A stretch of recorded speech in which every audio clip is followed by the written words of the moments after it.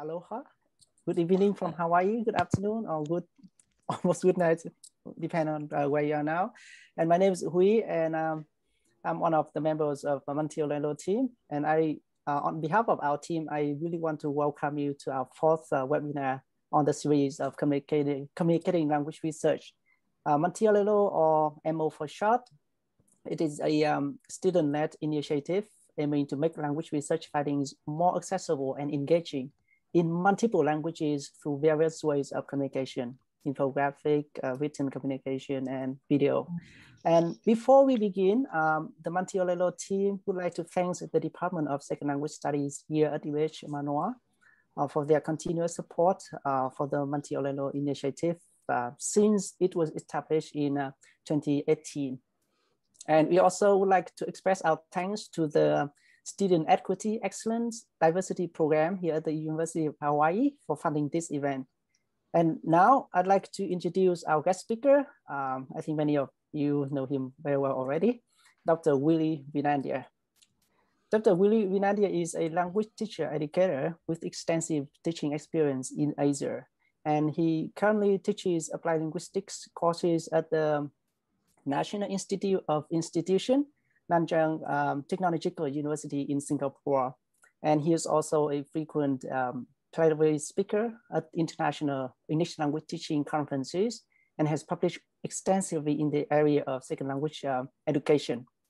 So his publications include language teaching methodology, an anthology of current practice in 2002 by Cambridge University Press. And also he published student-centered cooperative learning in 2019 by Springle International. And his most recent publications include a book chapter, The Primacy of Extensive Reading and Listening, Putting Theory into Practice in 2020, co-author with our legendary professor, Dr. Richard Day, here at University of Hawaii-Manoa. And he also maintains a large language professional development forum called Teacher Voices on Facebook. Now, one thing I want to add is, Dr. Willie Vinandia also received his MA degree from the Department of Second Language Studies here around 25 years ago. Back then, it was the Department of ESL. Yes. Okay, without further ado, right. Yes. Let's welcome Dr. Vinandia for his talk on making research meaningful and accessible to stakeholders. Thank you very much. I'm so excited. Aloha, everyone. My talk today is about this very, very important topic for all of us here in the audience, how we can make research meaningful and, more importantly, also accessible to stakeholders, because eventually we want our research to find its application, its way, all the way to the end users. So today I'm going to share with you what I do know based on my experience about how I do my research and how I then communicate my research to a wider group of people, to my stakeholders. But before that, let me share with you a little bit about my university, especially for those of you who are doing your master's degrees at the moment. If you are considering doing your doctorate, come to my university. I work at the School of Education within the university. It's called the National Institute of Education. It's one of the best teacher education institutions in the world. One of the many. But in Singapore, it's number one. In Singapore, it's number one.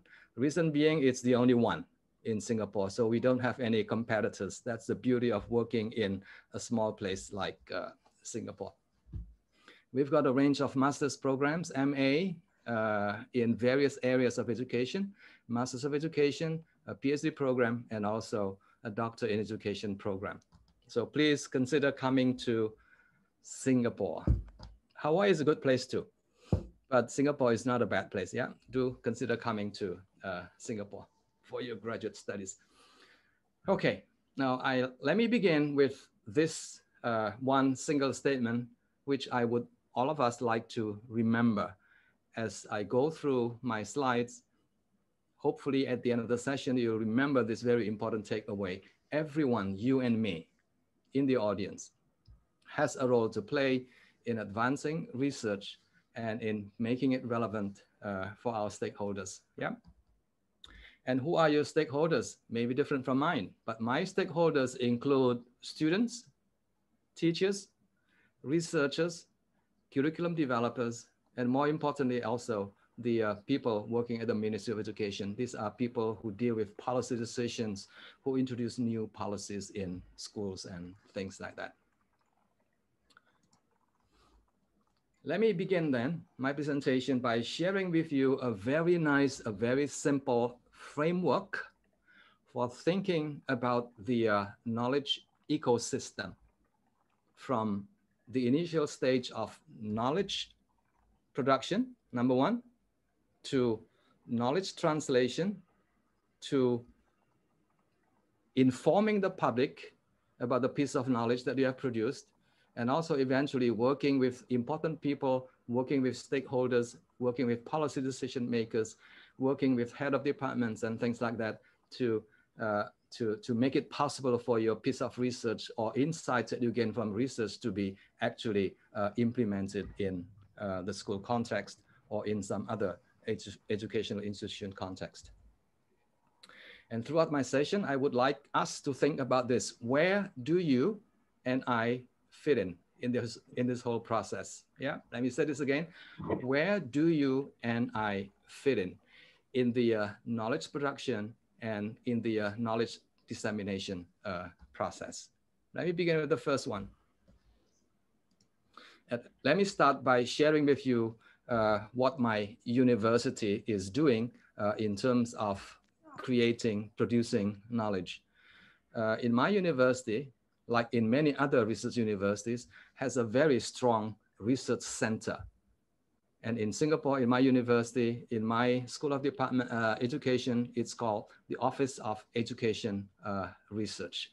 What does it do? It does a lot of things, including the following. It's got its own group of research faculty, and they are known as research scientists. So we've got junior research scientists, we've got senior research scientists, and we've got also very, very senior research scientists whose job mainly is to do research and nothing else. They do a little bit of teaching occasionally, but most of the time their main job is to conduct, investigate, to do research. The unit also manages a lot of research funds. We are looking at millions of dollars here. Most of the money comes from the Singapore government and also from other sources. The center also has a research integrity unit. It's becoming very important nowadays for universities to have a unit within the university that looks after issues related to research ethics, for example. I know that in my university, every graduate student who wants to do research will have to take online courses on ethics approval and things like that.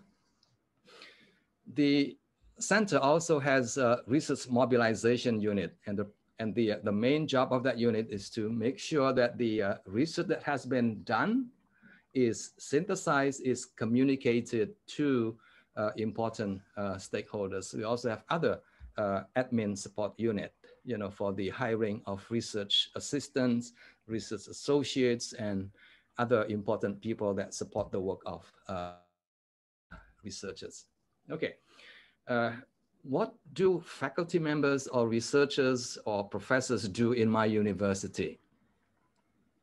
Depending on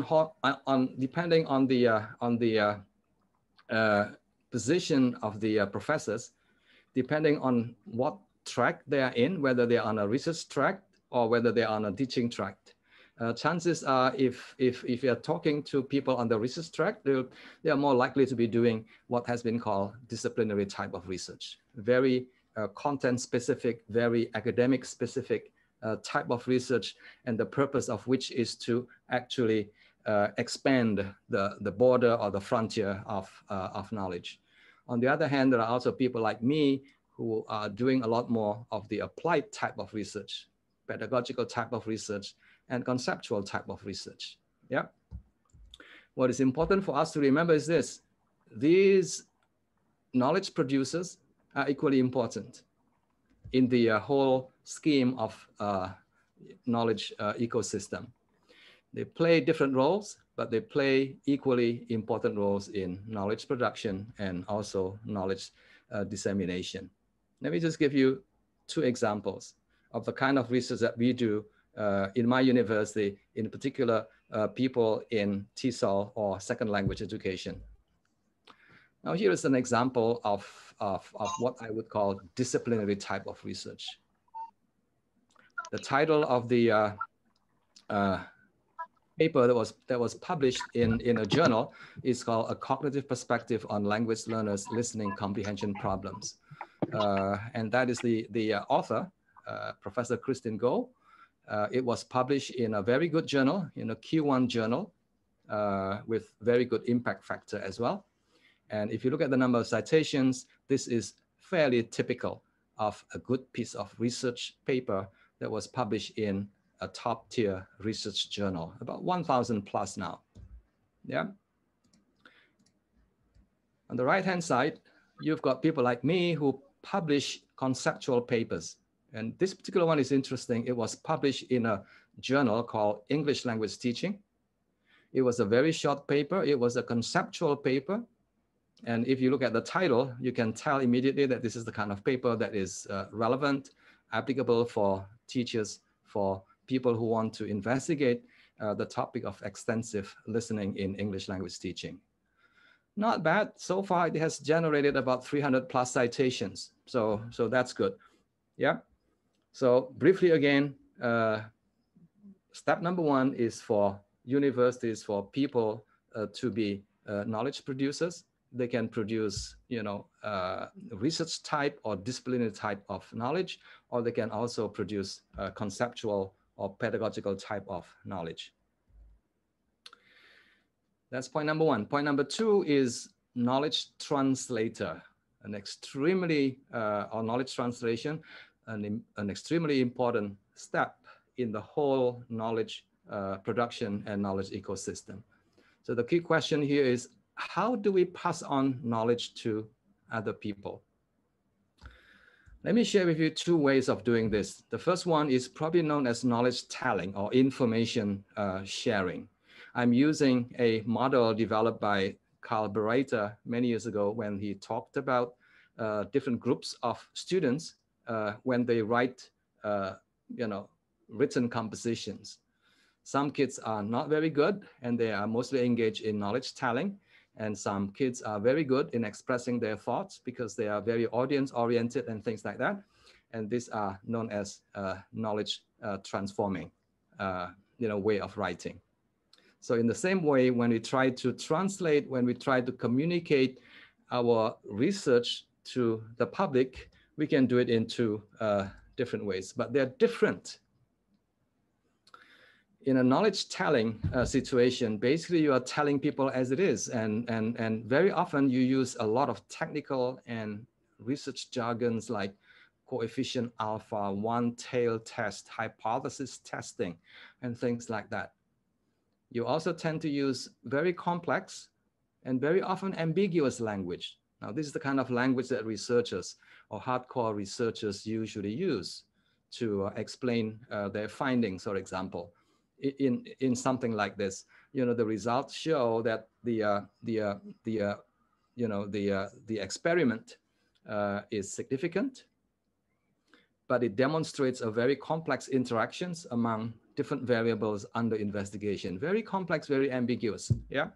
On the other hand, if you are engaged in a conversation with people on the ground, people, teachers or policymakers and things like that, you may want to use different ways of communicating your research. Yeah, you may want to use, for example, very easy, user-friendly language. For example, by saying that Group A outperformed Group B by 30%.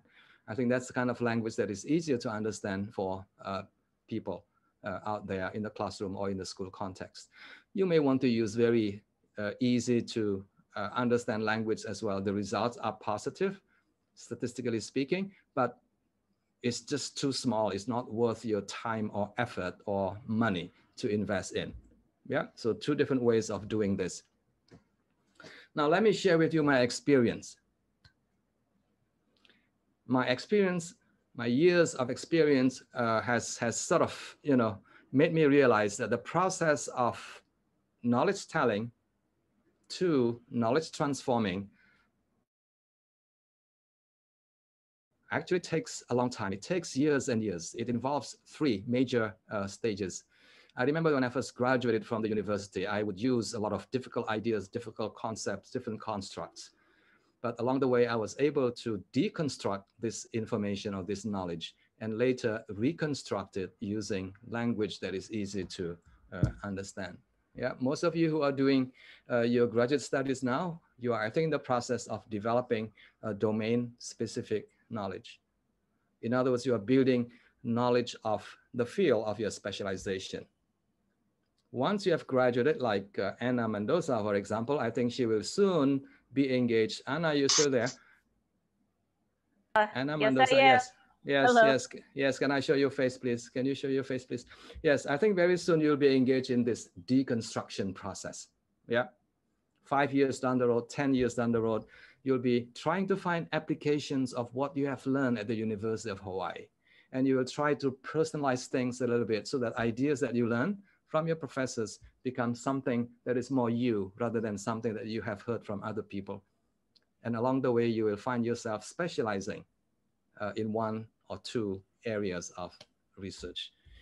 And finally, step number three, you'll be doing a lot of reconstruction, knowledge sharing with people from a wider group of people, not just fellow graduate students or fresh graduates, but also a wider group of people, your students, your fellow faculty members, and maybe teachers out there in Hong Kong and in some other places.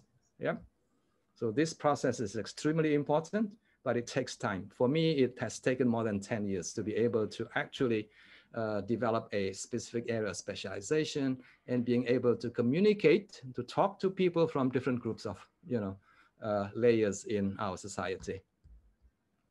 Now, here are some examples of extremely good people who are able to communicate complex ideas using very, very accessible language. You've got the legendary Professor Richard Day. His book, Extensive Reading in the Second Language, for example, is written in a style that is really, really easy to understand and to comprehend. And that book actually has rekindled a huge research interest in extensive reading all over the world. Yeah, another person I want to mention is Jack Richards. He's very extremely good at translating ideas, at synthesizing ideas, and then rewritten these ideas in books, in book chapters, in journal articles and things like that. For me, the past 5 years, I've been doing this. I've been trying to translate ideas that I've learned from the professional literature, from the academic literature, into something that is more portable, something that is more accessible. And I've done this for the past few years. And what I'm doing now is I make these books or these ebooks accessible and also freely available for people to view and also for people to download. Yeah, I'll show you the website later on so that you can visit and download some of the books there.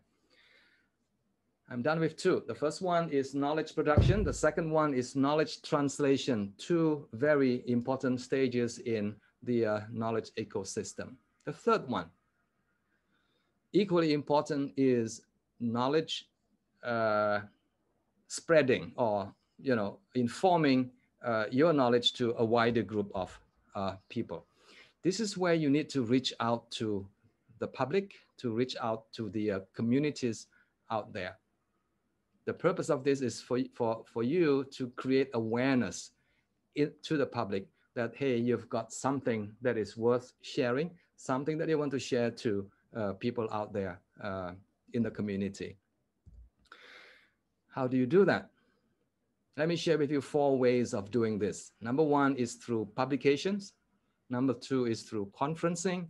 Number 3, through media outreach. And finally, through direct contact with people that you know, your friends, your contact, your former professors and things like that. Let me begin with the first one, journal. This is probably the most obvious outlet for you to communicate your ideas to people in the same area as you. But look, there are different types of journals out there. Yeah. You may be sending or you may be publishing your papers in research-oriented journals, high impact research journal for greater citability, because citation is important in your job, for example. And because of that, you may want to publish your work in a big journal like System, TESOL Quarterly, Language Learning, and other similar journals.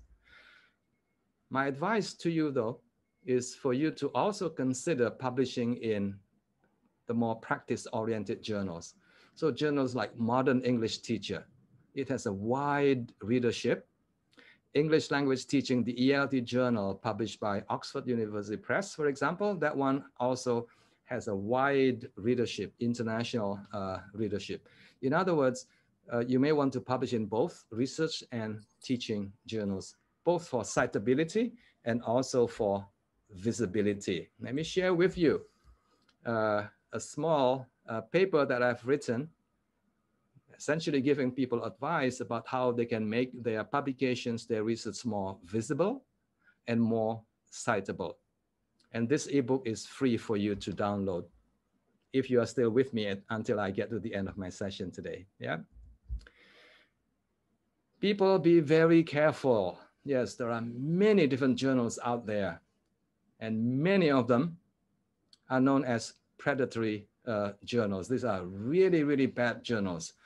You know, never publish your papers in these journals. If you work in some universities, research universities in the US or in Singapore, for example, you may run the risk of losing your job if you publish your papers in these bad journals. So remember to think, to check and think again and check again before you send your manuscript to journals of your choice. I've had junior faculty members who mistakenly publish his paper in a bad journal when he was doing his graduate studies in some place in the world. Yeah. But the important thing is he was aware of that subsequently, and now he becomes very careful before he sends his papers for publications in a journal. How do we know whether a journal is predatory, bad journal or not? Just use my 3 rules of thumb. 3. Number 1, publish with mainstream publishers. I think if you've been around for some years, I think you know that these are some of the mainstream publishers in our field. They are credible, they are reputable. Cambridge University Press, Routledge, for example, Wiley, Multilingual Matters, and things like that. These are reputable publishers. So you'll be safe if you publish in these journals. Number 2, publish in journals managed by professional associations in our field. Remember, the key word is in our field. Well, in the case of ELT, TESOL, I think you are familiar with TESOL Association. And in Asia, one of the biggest professional associations is Asia TEFL. So it's safe if you publish with those journals.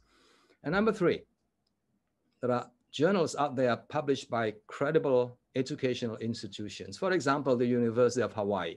It manages a journal in the area of second language reading called Reading in a Foreign Language. The editor is Professor Richard Day. So you can be sure that this is the kind of journals that you want to send your manuscripts to. Yeah, so 3 rules of thumb to remember. Another way of communicating your research is through conferencing. Again, the same thing, there are pedagogical conferences and there are academic conferences. You need to go to both. Occasionally to academic conferences, but also to some other times to pedagogical conferences. For me, most of the time I would go to the so-called pedagogical conferences because I work mostly with teachers and other language teacher educators.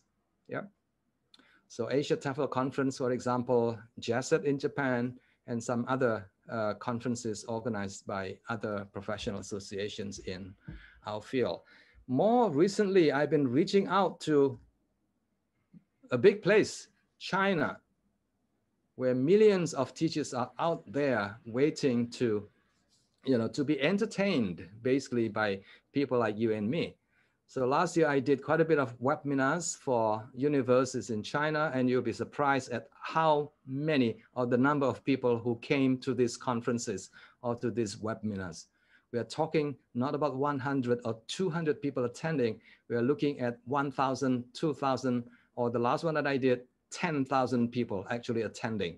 That to me is one of the best ways of reaching out, communicating your ideas, your research to the stakeholders there. Media outreach. This is another great way of communicating, of informing the public about your insights, your research ideas, your research findings. As for me, I've been using Facebook groups. I've also put my research papers and publications in online repositories like academia.edu, ResearchGate, and more recently in my own website. It's Willy's ELT Corner. These are some examples of my Facebook groups. It has a very, very wide reach with members in the thousands and members coming from all over the world. So that is one way of reaching out to the public or communicating your ideas to the general public. Finally, direct communication. Now, this is rather an unorthodox way of communicating your research to other people, but it's becoming more popular these days. Direct communication basically is you tell people, you systematically and intentionally send your research, your papers to people that you know.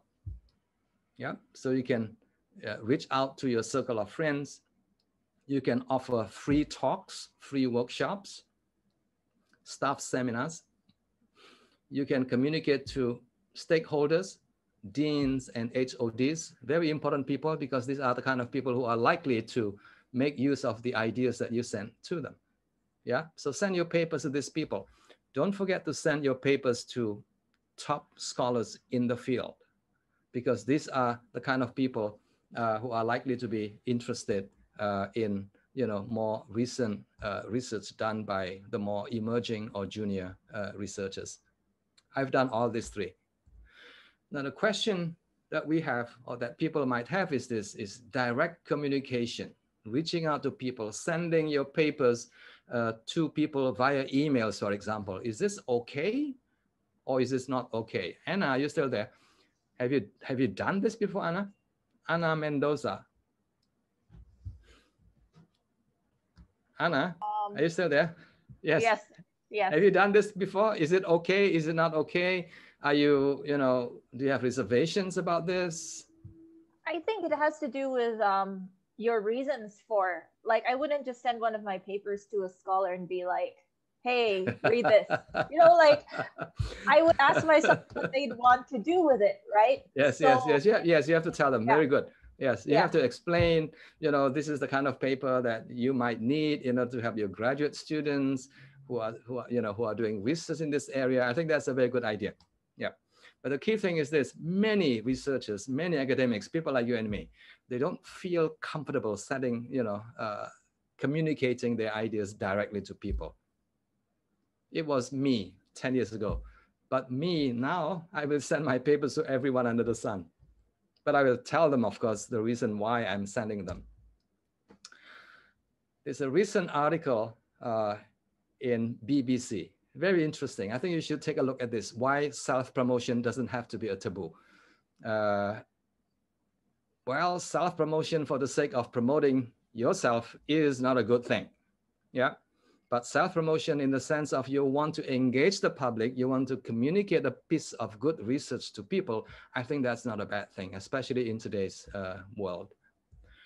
And the words that people are using now is public engagement instead of, doing a self-promotion. Anyway, last stage in the knowledge ecosystem. Remember, the first one is knowledge production, knowledge creation, And number two is knowledge translation. And number 3 is, what is number 3 again? Knowledge spreading, basically informing the public. Yeah. And number 4 is system enabler. This is probably the most important, because this is how your research actually gets translated into real applications in my case, in the classroom. Yeah. Let me share with you some ideas. 3 different ideas that you can think about. There are many other ideas, I'm sure, but these are 3 that I've tried myself. The first one is consultancy. Second one is workshops. Number 3 is doing a joint research or joint publication. Maybe just give you a very quick examples of what I've been doing in terms of number 1, number 2, and number 3. Yeah, let me begin with the first one. Curriculum consultancy. Now, this is the kind of thing that you may want to do because you are working directly with people who are likely to make changes to their curriculum based on input from you as an external expert. So try to do this because this is one excellent ways of getting your ideas actually translated into, you know, the new curriculum. I've done several consultancy, and I keep on receiving invitations to help colleagues from the region to look at their curriculum, to look at their, you know, syllabus, to advise on new ways of doing things in the classroom. These are 2 examples that I've done. The first one is English language teaching syllabus curriculum that belongs to the Ministry of Education Singapore. And that is pretty much high impact because your ideas then get implemented in some way in the new syllabus. And I'm happy to say that some of the ideas that I give during the preparation of the introduction of the new syllabus, my ideas, I can see that my ideas are being used there. Number 2 is a university in Vietnam who consulted me on their new English language program. I provided my input, they accepted some of my ideas, and now my ideas in some way is being implemented in that new university in Vietnam. Oh, Anna, this university, by the way, I hear it's a very brand new university. It's an English medium instruction university, and they pay very well. That's what I heard. But you're not into money, so don't worry about this. Hong Kong is also a very nice place to work. One point that I put there in my slide, is this thing by invitation only? The answer is yes and no. Yes, if you're well-known, like Professor Richard Day, you will receive a lot of invitations. If you are not well-known yet, be proactive. That's what I do. That's what I've been doing the past few years. Talk to people, talk to head of department, talk to deans, and tell them that, hey, your curriculum has not been reviewed for the past 5 years. Can I help? They're likely to say yes. If you add an additional piece of information, say something like it's free. It's a free service from me to you. I think they will welcome your help, your assistance. Workshop is another way of doing this, yeah? And I've done this a lot. And here are some 1 or 2 examples. The first one is a 2-week-long multi-city workshop in Indonesia. The image is wrong. That is supposed to be Indonesia. So together with my buddies at the Extensive Reading Foundation based in Japan, we travel to a number of cities in Indonesia, visiting a number of universities and giving free workshops basically. And at the end of the 2-week period, we had seen about 1,000 teachers, you know, being fully informed about what extensive reading is and why extensive reading is something that they need to include in their English language teaching program. The other one here, so to me, this is an example of a high impact workshop. Another example of a high impact workshop is one that I did at Chulalongkorn University. This was last year. Very, very interesting. Again, I gave a free workshop to, you know, teachers and to also important people working in the English language teaching unit of that university. The workshop was then followed by several power lunches. You know, power lunches means, you know, you do a lot of lobbying, you do a lot of, you know, subsequent talking to important people, you know, who make decisions in that university. My effort paid off, actually. The university decided to adopt extensive reading. And starting this year, 5,000 first-year students are now enrolled in their extensive reading program, and they're using this digital library called X Reading. 5,000 students are doing it now. That to me is impact. That to me is one excellent way of reaching out to important people, to stakeholders that you want to engage. Joint research, finally, that's another thing that I've been doing. Yeah. So the past few years, I've been trying to work with emerging scholars on topic areas, research areas that I have a lot of expertise in. The reason is for buy-in, basically. I want more people to learn and to know more about the kind of research that I'm doing. And also writing with top scholars for higher impact and higher possibility. Like writing with Richard Day, writing with Stephen Krashen, and things like that. Ladies and gentlemen, finally, let me summarize again my presentation this evening. Remember this, we all have a role to play in making research more meaningful and accessible to our stakeholders. We should not just be doing number one. If you just produce knowledge, produce research, on a daily basis, yes, you'll get promoted, you'll get to, be appointed full professors eventually, but I think you may be missing something, because eventually you want your work to be communicated, to be translated, to be implemented in important ways in the world out there. Some references for you. All these references, the first two are freely available in my website. The third one is not free, just published this year, Professionalizing Your English Language Teaching, edited by Kristin Kum. And the other one is somebody from Hawaii, Anderson. Professor, what's the first name? I can't remember. Anderson, a reading specialist, yeah. And this is my website. It's called Willie's ELT Corner, where learning never ends. Ladies and gentlemen, thank you very much for listening. I'm happy to answer any questions that you might have about research production, about research translation, and about research dissemination.